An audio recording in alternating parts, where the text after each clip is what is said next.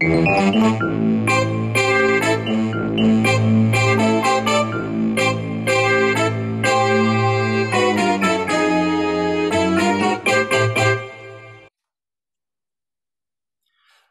everybody, and welcome to the 147th edition of the Frank and Stan chat. And we started these in 2020, and you get through the week and you wonder, I wonder what we're going to chat about this week. And then suddenly it's Friday morning and everything hits the fan. So it's not been a quiet week, but it really has got very, very active and busy and interesting in the last few hours. So I'm delighted to be able to say we've got Andy Stanier as our guest this week. Hello, Andy. Good morning. Good morning. We'll come to you in a minute and ask you to just sort of tell everybody who you are and what you've done and the stuff you're doing at the moment. But I'll go to Stan and say, hello, Stan. How are you? I'm very good. We had some news we just hinted at the last few weeks. You did? But yeah. Can you go public with it now? Yeah, I'm officially a grandfather now. Oh, that's fantastic. My son and his wife went through the adoption process. It's taken a long time, and it's a heck of a process to go through. I wouldn't wish the process on anybody, but the outcome is fantastic. So yes, I'm finally a granddad. So brilliant. And can you reveal the name of your new son? Probably shouldn't yet. Right. Okay. But maybe soon. Maybe soon. All right. Yeah. Okay. I'm just conscious that the family haven't done anything on social media. Right. Yeah, of course. I don't want to preempt them all. No. That's no. Well, congratulations. It's I know there's been a few tears and a few ups and downs along the way, hasn't it? It's been quite a long journey, I think. It's been an emotional roller coaster of a journey. From people won't know that, but sometimes during the adoption process, you get to just at the point where you've seen a child that is up for adoption. You have all the details, seen videos, photographs, even met them informally. They call it passing, and then told, no, actually, it's not going to happen. Right. Or the courts decided a different approach.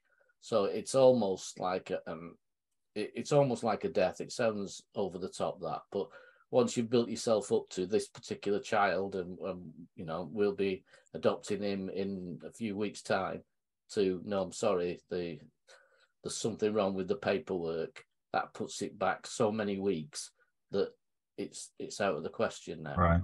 Right. And they went through that a couple of times. Wow. Well, I'm delighted. This is all it's fantastic. now, and we look forward to hearing names and everything in due course. Yeah. Anyway, Yeah. Andy, thank you so much for joining us. I've been trying to get you on for about a year, I think it is. Would you just like to introduce yourself and perhaps explain what you're doing now and how we know each other? Yeah. Good morning, everyone. I live in Stoke-on-Trent, and I've spent virtually all my life involved in education in the city, with a brief 3-year break when I went to Nottingham University many moons ago. I'm currently the chairman of the Stoke-on-Trent Association of School, College and Academy Leaders, quite a mouthful that, or SASCL as it's known. It's a role I've had since 2014, when I thought I'd taken retirement, but I was sort of asked to come back into this. I'm also chair of governors at the primary school that I attended, my daughter attended, and my grandson now attends. So there's been links there. And prior to this, I was the principal at the Co-op Academy of Stoke and head of the predecessor school, Brownhills High School. And with Kathy Lever in Manchester, we were at the start of the Co-op Academy's movement, or revolution perhaps, as the first 2 academies were in Stoke and Manchester. We opened in 2010.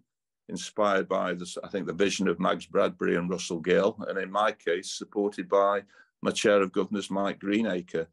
And as you're aware, it's grown significantly since then. I was party to your appointment. I was on that interview panel back in about, was it 2013? 2012. 2013 it was. Yeah, 2013. Yeah. Yeah, when you joined as the first chief exec, and it became the Co-op Academy's trust then, didn't it? Yeah. I mean, it's funny, I forget about that recruitment process. It was because it was something I never really thought I was going to ever do when I left Ofsted. I thought, well, that's it now. I'll just sort of, wander into retirement sort of thing, just work my way through. But that opportunity when it arose, I mean, it was something about the timing of it and about the sense of the opportunities that were available. And yeah, and it's amazing, isn't it, the way that that academy in Stoke has grown from being a school that actually probably wasn't one of the top on the list of choices for parents. It's now Certainly. it's now oversubscribed and doing amazing things. Yeah, I mean, I was in the privileged position of designing a new school and how it would operate, moving from the school to the academy with obvious requirements and limitations, and the influence of the co-op group on that. And that was from 2008 to 2010, really.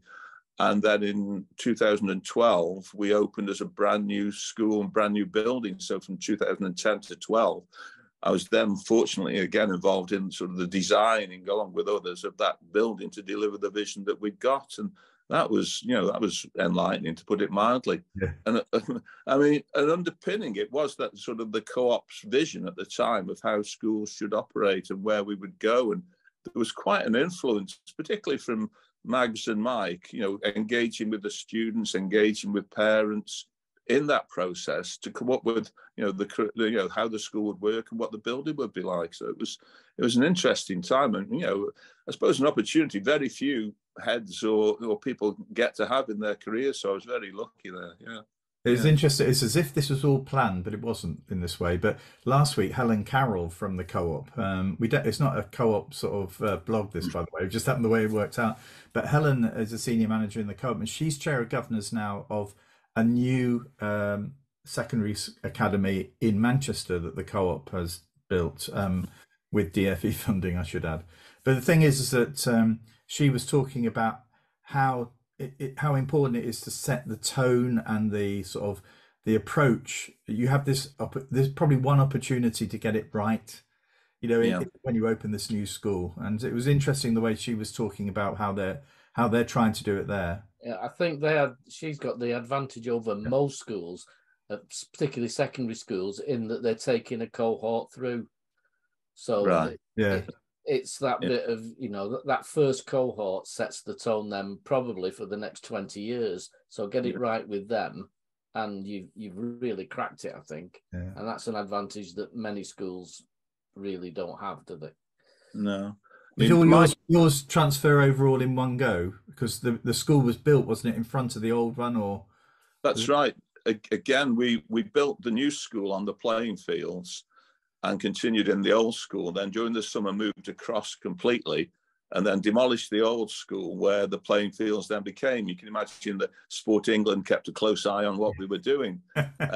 Equally, that the school originally, Brown Hills High School, had been a grammar school for girls, opened in the late 20s. And there was still a lot of old girls around and tradition who were very upset and disappointed at us knocking down, their old school. We did invite them in prior to doing it and gave them the run of the building. And it was quite interesting, that was. So I think there were effigies of me around the city, well, around the world, to be honest, that had pins stuck in them at that time. Right, well, give them a brick, I always say. Give them a brick to remember it by. Well, we did actually. Did you? Because in the old school, they had what was called the black and white tiles, which ran across in front of the head teacher's office. And the students weren't allowed to go on the black and white tiles. They had to do a complete circuit of the school to get around in case the head was disturbed. So we sold. I mean, I got my business manager, Lynn, was very enterprising. We actually sold the tiles to these ladies who lapped them up, and we gave it to the money all went to a local, the Donna Louise Trust in the city, which looked after young children. So yeah, the funding from the tiles went to a good cause. Right. Okay.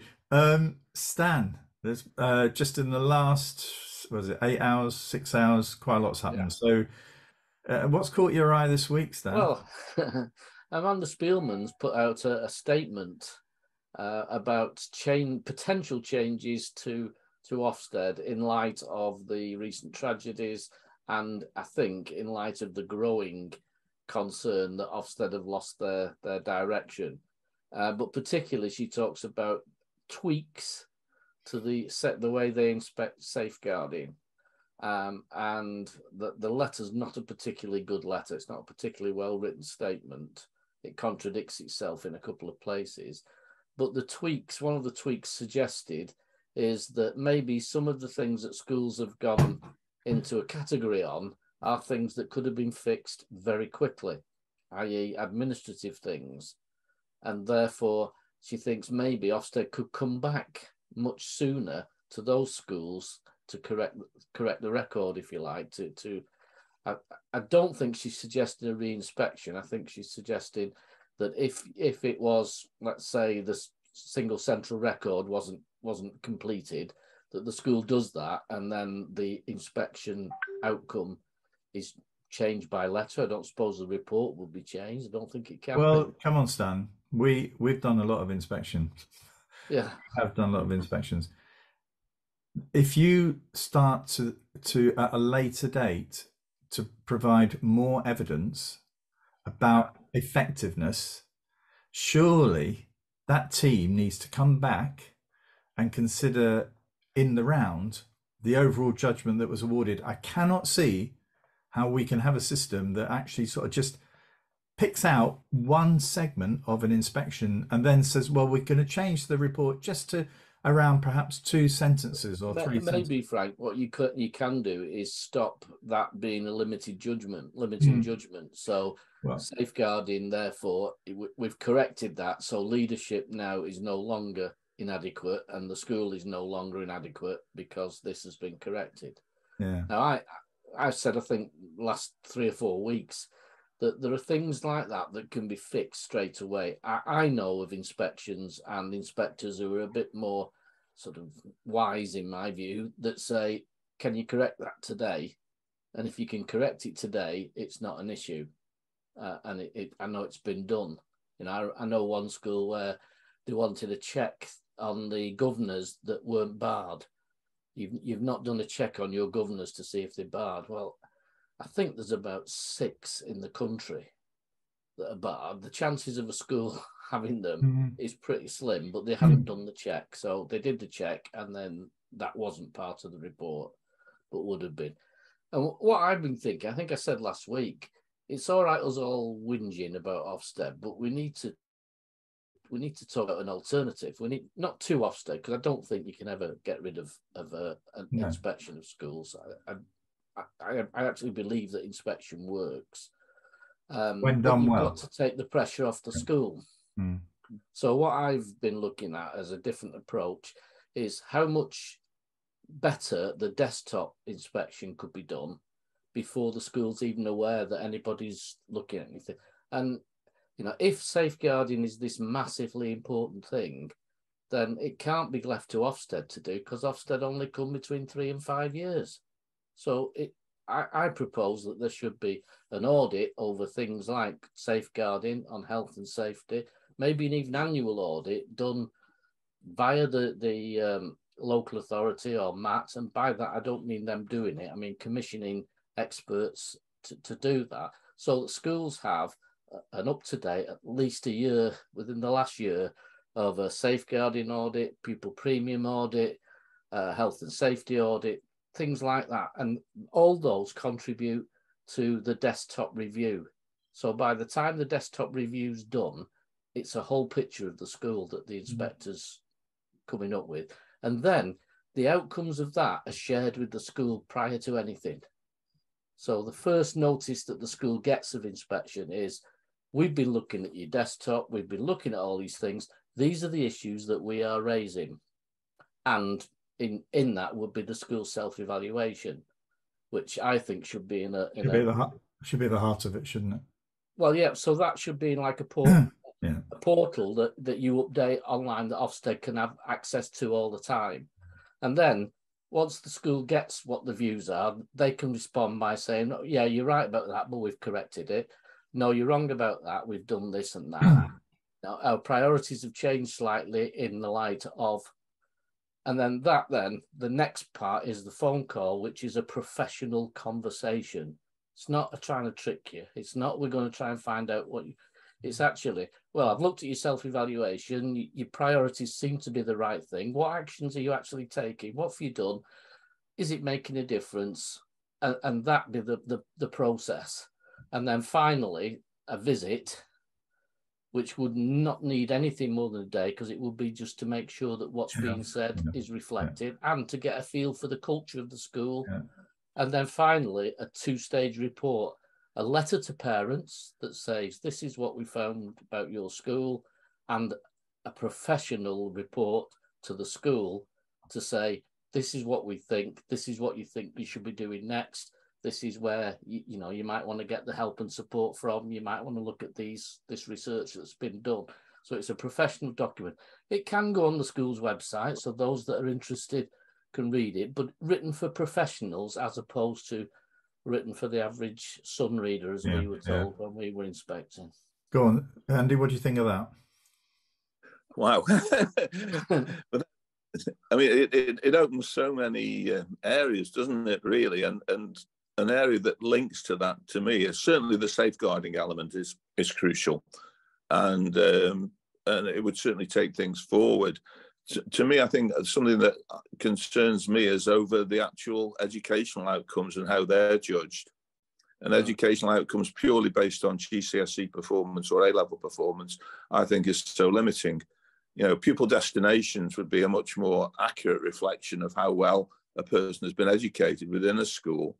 Those going on to sixth form or university, those going on to apprenticeships, sports, musical areas, I think would be a better way of deciding how a school had performed in terms of, educating their youngsters. I think here you've got sort of NEETs as potentially a defining judgment as a way of doing that. But linked to that, of course, is the individual stories of those youngsters.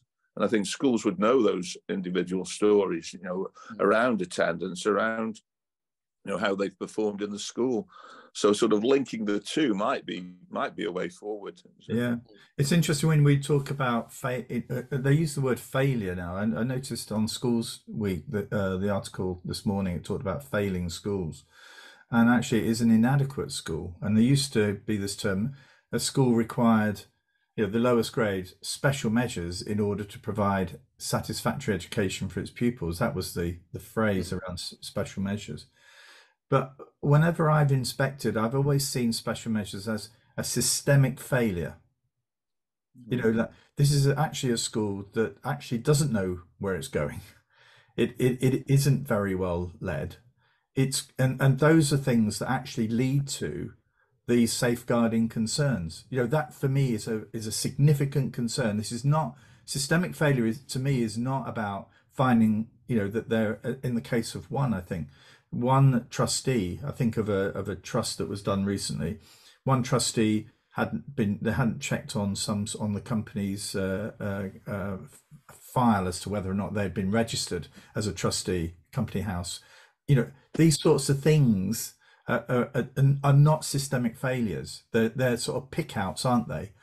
Of things that you might want to pick out if you're trying to get something over the line for it to be considered to be inadequate. So the systemic thing is across the board for me, and some of the weaknesses that we've seen, that report of the primary school, that would have rung a lot of alarm bells for me on a QA desk about, this doesn't feel systemic. This is a bit, and we don't know the details. I'm not going to go into that, but that would have really rung a lot of alarm bells for me. And there was no problem in actually revisiting, as often, chief inspector can do what they like, to go back to schools where there is a system, where there is identification of what appears to be a minor weakness, to go back and do further work on it, to see in the gap between that visit and the original one, whether or not any changes or improvements have been made. We've lost this sense of the systemic nature of weakness in schools, and there aren't many of those around. I think the idea that, I think the general public think there are a lot of weak schools. There are not. They're very few and far between. When you talk special measures, Frank, I always used to interpret that, I know that, as the school isn't capable with it on its own of getting these things fixed. So again, the truth of the matter was, it was self-evaluation. It was about whether the school was aware enough of its own strengths and weaknesses and had the capacity to improve. And if there are schools like that, and there aren't many, then there is a case for saying you need some additional support, and we are going to broker X, Y. Instead of spending millions inspecting loads of schools, put a few 100,000 into some really schools that really need it, and make a difference to the lives of those children. But I had included in my model the opportunity after the response from the school and after the day visit, after the phone conversation, they could opt for a much deeper inspection based on the context of what they'd found out. So if there was a case of, wow, this is looking really unsafe. It could be a systemic issue. Then we move to what would be, I suppose, the equivalent of a Section 5 inspection. Yeah. It's interesting. There was also an announcement today from Amanda Spillman about currently outstanding schools that have been exempt from inspection for a long period of time would actually, two things: get a bit of notice as to when they're going to get done, and secondly, those senior leaders be invited to a seminar or something to explain. Now, I have to say, getting on I remember about 2008 being in a very senior meeting in Ofsted. I produced a paper which said that academies at the time were going to be given 3 years gap between from the time of opening to their first inspection, when all other schools were going to be given 2 years. And I said, I cannot understand. And also those academies were also getting a preliminary and interim visit, as if to say they were going to be specially treated from all the other schools simply because they were academies. And what we've got now, I think, with this suggestion, we're going to treat these previously outstanding schools who've not had any of the hassle and trouble of inspection over the last 10, 12 years. Suddenly we're going to treat them as they get a special pass. We're going to let them know, I know they won't say the day, but it's going to be in this window, because you'll know that if you're invited to our seminar, then you're probably lined up for your inspection, folks. I cannot believe that anybody thought that was a really good idea. I found that amazing, that we're going to treat those schools completely differently from those that are, run-of-the-mill schools, not been outstanding, whatever. Where's that come from? Frank, if you're the Minister for Education coming up to a general election, and the statistic is 85% of schools that used to be outstanding are no longer outstanding, that's not one you want to stand up and shout about, is it? So I think they've got to change that system fairly rapidly. Yeah, but actually it's truth to power though, Stan, isn't it? Yeah. We have lost that. We do not have at the moment a chief inspector who appears to want to stand up and speak on behalf of the findings of her inspections. Because we are not reading about stuff about there's a funding crisis. There's a mental health crisis. We can't get ECHPs through. We've got an over-reliance on test data, the recovery and all the experiences that children are having in years 5, 6, years 9, 10 and 11. All of this, none of that is coming out in these reports, because that's unpalatable. We've really got a situation here where inspectors are actually, in effect, not writing about the things that they're seeing, and writing about the things that Ofsted wants them to see. And when we talk about Ofsted, because of the closeness with government, we're talking about this is what we want the government to tell parents that they're going to see. I think we're in a, and I said to you before, I feel for the first time getting to be deeply embarrassed about ever being an HMI, and I never thought I'd reach that situation, but I'm feeling that now, big time. Looking at Andy, who's listened to that rant there patiently for 10 minutes. Go on, Andy, bring me down. Follow that. I was actually in the senior leadership team of the school that went into special measures way back in 2002. And at the time that the head there, didn't go, the head kept the post, and we worked together and we took that school out of special measures. The indicator which put us in special measures was the academic performance of the school. And back in those days, if you could hit 20% 5A to C, not including maths and English, you were okay. You know, we weren't. But the rest, everything else about the school was very, very positive. You know, you talk about that overall picture, the safeguarding, where the youngsters went on to. I mean, there were a totally different set of pressures in 2002, because to start with, there were the job opportunities there for the youngsters to go to, and the college places. And so it just seems that very often it's very much down to one area of that inspection which can skew the whole picture, be it academic performance, be it, say, rightly safeguarding, obviously, if the safeguarding is not right. But it just seems to be one area can totally skew. And more often than not, I mean, going back to my earlier point, it's very much about that academic performance, isn't it? And when you've got a system which anyway limits the number of youngsters that are going to get certain grades, you know, inevitably that system is flawed. Yeah. And I think now that because they've not been able to use, certainly in primary, results for the last few years, so it's on curriculum, they're actually guessing how well the children are going to do based on what they have seen of the curriculum, which is entirely the opposite of what I was trained in, which was outcomes are the most important thing. So it's not how you do it, it's what you get the outcome. Now I believe there's the important bit about schools is the how bit. What experiences do we provide for children? How are we teaching them? How are we making sure that they remember stuff? Or how are we making sure that they understand, which I think is slightly more important, that they understand how things work and become people who can work in a civilized society? That's the how that isn't being judged at the moment. There seem to be sort of topical areas of focus. And I think at the moment, from what having again just gone through an inspection at the primary school, and just shortly after that, listening to an HMI talking to Stoke secondary heads, reading seems to be the be all and end all at the moment, you know, on inspection, and phonics in particular, which I must admit, I grew up when phonics didn't exist, or they must have been there, but I didn't, they weren't sort of driven. Phonics and reading seem to be the areas of focus that now are above all other, you know, certainly in the primary and in the earlier stages of secondary. I don't know if you found.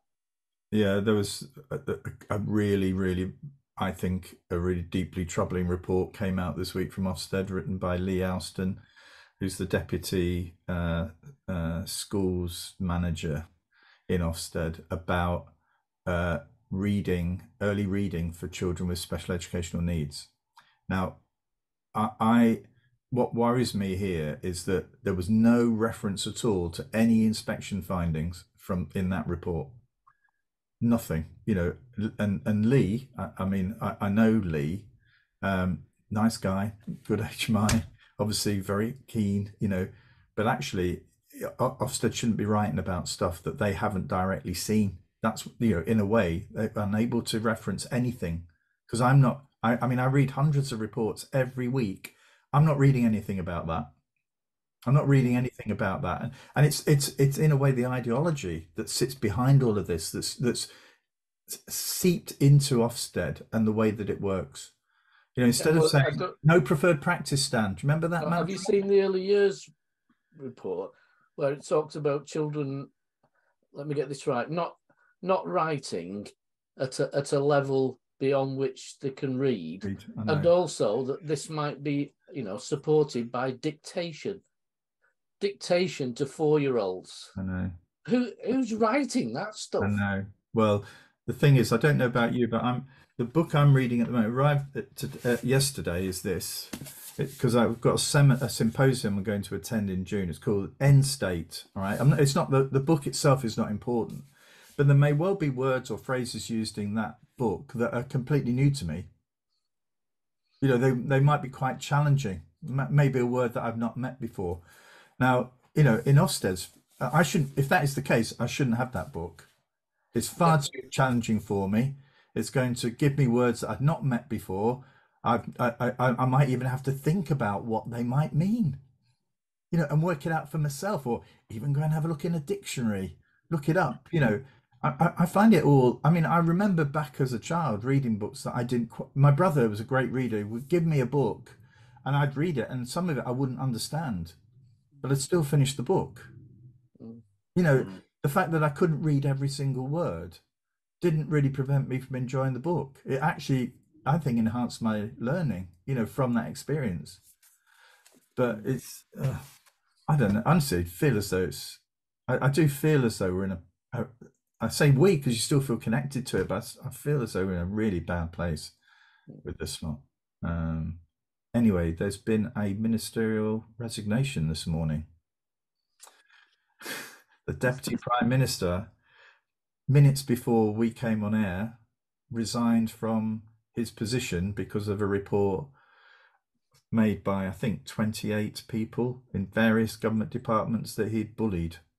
And clearly, by resigning, he has accepted the findings of the report, or he's resigned because he doesn't accept the findings of the report. We don't know.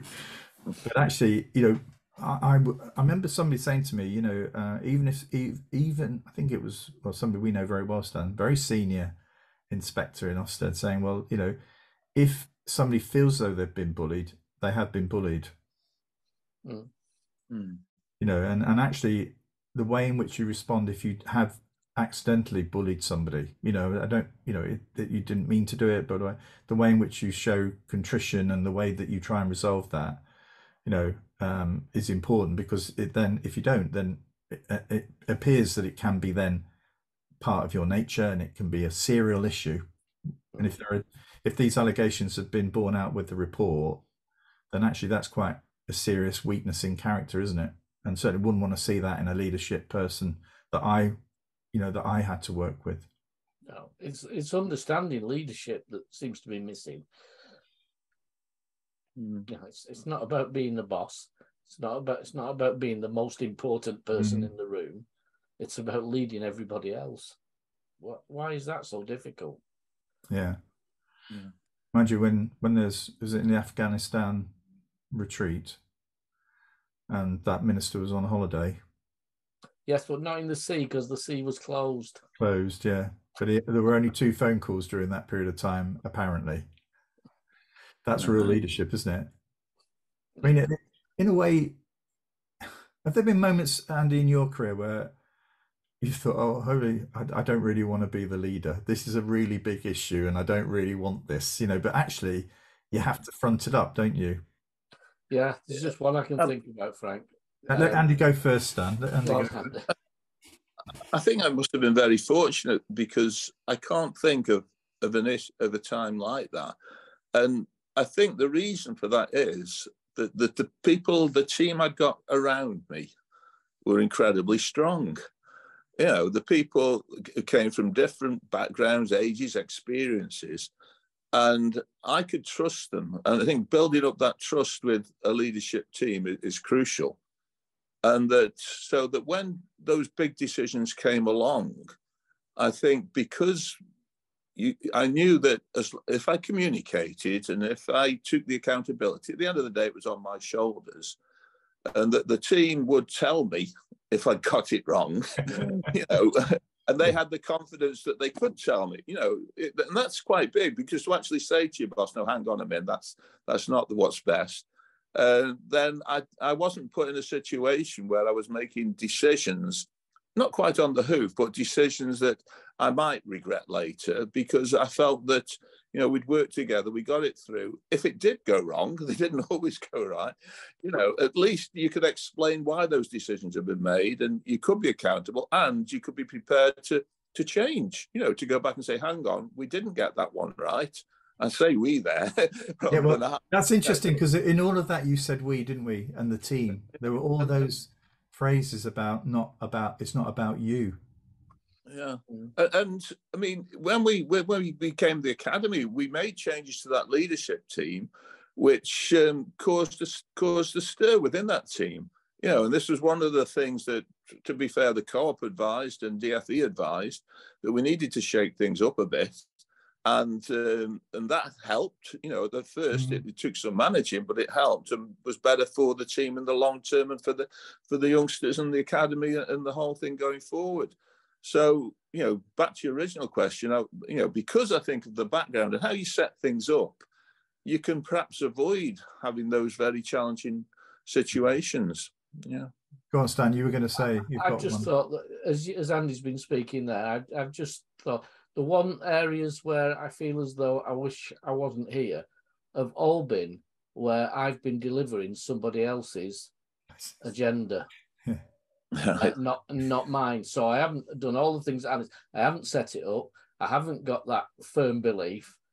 In fact, on one occasion, I actually didn't believe in the stuff I was having to do, which was to do with disciplinary, but I didn't find, I didn't think that the process was fair to the people who were, and yet it was me who had to front it up. So there are those occasions, and on looking back, I think I would wish I'd been stronger to say, no, I'm not doing that. Although one particular one, I was told by somebody very, very high up in the authority that if I didn't do it, then I'd be the next one down the road. Yeah. Which is bullying, which I should have stood up to, but didn't. No. But that's part of your learning, isn't it? Yeah. I've only felt, when I was an HMI, I only felt bullied once by a particular manager. And that, again, you try and deal with it. You try and deal with I tried to deal with it on a personal basis with that individual, but on reflection, I really should have raised it much further up the food chain. But I think I've looked at now, knowing that the way that people, things that happen, things do happen, don't they? But actually the way in which leaders front up problems and they manage it, I think that's, for me, and they take all the I think we've spoken before about this issue about the Kent primary school, that in effect leaders need, particularly of Ofsted, need to just front it up, get everything out and just say, this is where we're going, this is what's happening. That then just closes that down. I do respect people that can do that. And there's that sense of honesty about it. Because I think most people understand that these things happen, but it's the way. There's also that other side of leadership that I'm sure Andy's experienced, I know you have, is when you're taking the tough decisions and yourself are uncertain as to whether this is the way to go, and yet you stick by it because you've got some kind of gut instinct that says, yeah, actually, this is what we need, and it comes to fruition. Yeah, there's an absolute euphoric sense of, I got that right. And I think you straight on to something else. Yeah. What's important almost is preparation. Yeah. And just thinking about the decision before you take it. And if anything, perhaps my faults would be I overthink. Even down to doing stuff around the house. I think of what could go wrong before I do it. It's much to the frustration of my wife. But in those management situations where you sort of try and think through, well, what if, and I suppose what if, and there perhaps were times where I should ignore the what if, and just dive in, but you don't then have to sort of come back and make excuses when it's gone wrong. I think that preparation side is really important. Yeah. Right, Andy, we've 40 minutes already. Goes really quickly, doesn't it? Finish these chats with giving our guest a chance to sort of say, what would they like to see as a change to improve education in England? What have you got to offer on that front? My original one, when you mentioned this, was around the judgments at schools and being based more on pupil destinations as a more accurate reflection of how a school had performed with those youngsters, and NEETs being perhaps the defining influence on the judgment. I mean, within that, attendance is key, and careers, information and guidance, I think, is massive. And there's been a lot of good work done in a couple of schools in Stoke, the Meridian Academy, Ormiston Meridian, and St Margaret Ward, where they've very much linked curriculum to careers outcomes, which gave a relevance to the youngsters very much of the areas of the curriculum they were following. So not all young people develop at the same rate. You know, that where they are at key stage 2, where they're expected to be at the end of key stage 4, can be very different. And but where those youngsters move on to with the skills that they've got, the qualifications they're going to need as well to move on, I think would be a much better reflection of educational outcomes than just based on those GCSE results, which, as we mentioned before, there's a limitation on those as to what percentage you're going to pass them anyway. Yeah, so that's certainly, unfortunately, it would undermine the drive for back, he says sarcastically. What a shame. Yeah, which to me which is so wrong. At least 50% of the youngsters are following a grammar school curriculum which isn't suited to them. And the reduction in that wider curriculum, the arts, sport, technical areas, it's just been so wrong, which has happened since about 2013, 14 onwards. Yeah. Which has been very. Can you imagine how much more support would go into young people moving on to jobs and apprenticeships and college and university if that was a judgment?